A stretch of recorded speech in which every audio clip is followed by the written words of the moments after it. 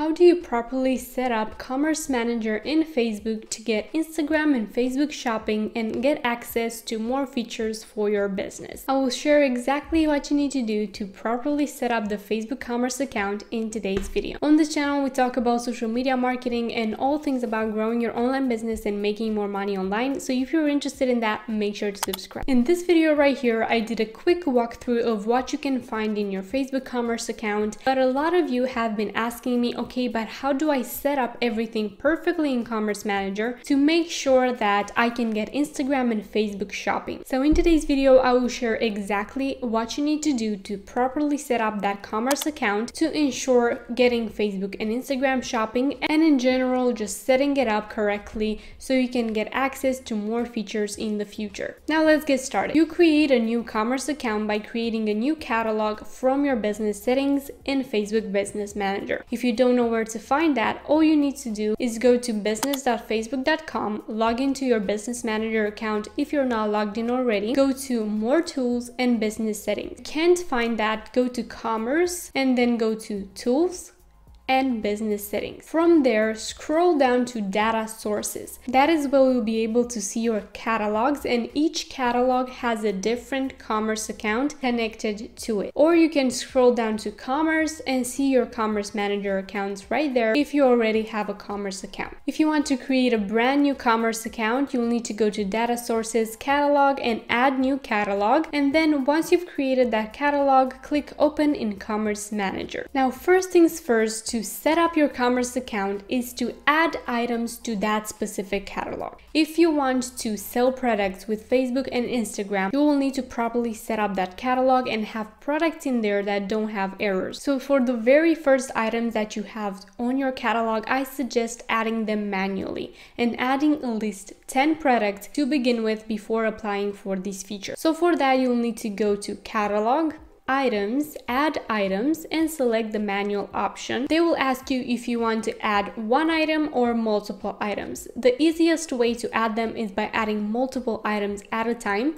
So click on that and then click on Manual Add. There you will need to add your products by adding their titles, their description, their website link, price, and photos. You can also add products with variations. To add a variation, just click Add Variation, or to add a new product, just click on New Row. Remember, the title and description of your product do not need to be written in caps lock only. That can cause errors and they won't even allow you to upload those products to your catalog. So just write normal titles and description without caps lock. The next thing we're going to talk about is the settings that you need to do for your Commerce account to function properly. So now it is time to go to Settings at the bottom, go to General, Edit, and add your business email.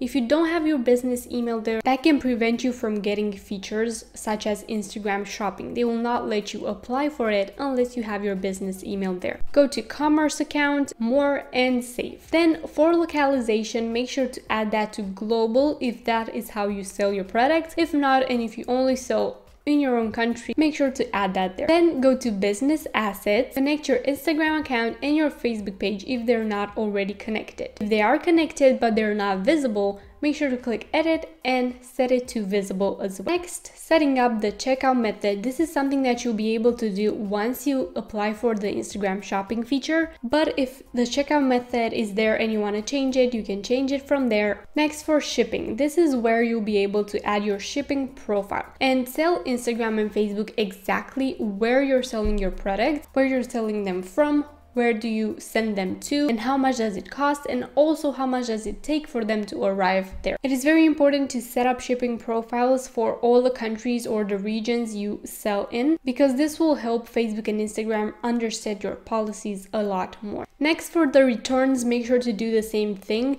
Let Instagram and Facebook know if you do offer returns, and if you do, what is the time frame that your clients can return the product in. Also, make sure that on your website you have a page available, the privacy policies, the terms and conditions, the returns page. Make sure that they're all there and visible for Facebook to see when they're analyzing your website to get approved for this feature. Next, you can go to Shops and click on Get Started to actually apply for the feature. Select your shop, select your checkout method, that you want, your catalog, your Facebook page, your Instagram account, add your business email, and then click that you agree with their policies and apply for review. If you've already done this and your shop is already there, make sure to click edit to make any changes you want to the collections or anything else, and then click publish update. Now, after applying for review and once you get approved, you will need to go to overview, and let's talk a little bit about what you can see in the overview tab. Here you can see the status of your application, if you have been rejected or if you have been approved. You can also see a few steps that they recommend you do after getting approved. They offer the option of adding more items to your catalog. They offer the option of customizing your shop and of publishing the update. So once you get approved for this feature, you'll need to go back to shops and edit your shop, but you can do that from the overview tab as well by clicking customize your shop. From there, you can add collections to your shop and design the shop a little bit to fit your brand. Change the button style, the links color, and more. If you want to learn more about how to do that exactly and how to create collections on your Instagram shop, make sure to check out this video right here. Next, you can see their recommendations for your shop or your commerce account. You can also see insights, where you can see the amount of clicks that you got in your shop, the amount of clicks that your products got. You can see the sales channel and edit them from there as well, your Instagram account and your Facebook page that has the shop. And you can also click on learn more and get help from Facebook help, or just contact support via live chat. To do that, you will need to click on learn more, contact support, add Facebook, add your issue that you're dealing with, and also contact them. So that is everything that a commerce account contains and what you need to set up for a successful commerce account. In a future video, I will tell you exactly what you need to do, what are the steps you need to take if your commerce account gets disapproved or rejected because of your Instagram and Facebook shops, and how I managed to fix that for a bunch of Instagram accounts and get their Instagram shopping feature enabled. If you're interested in that, make sure to subscribe because that video is coming very soon, and also press the bell if you don't want to miss it. Make sure to also follow me on Instagram at lita.incomingsuccess, and you can also contact me on my website incomingsuccess.com. If you need my Instagram shopping service, I can help you get this feature successfully, or if you need Instagram or Pinterest marketing. So that was it for this video. Thank you so much for watching. If you've enjoyed it, also don't forget to leave it a like, and I will see you in my next video.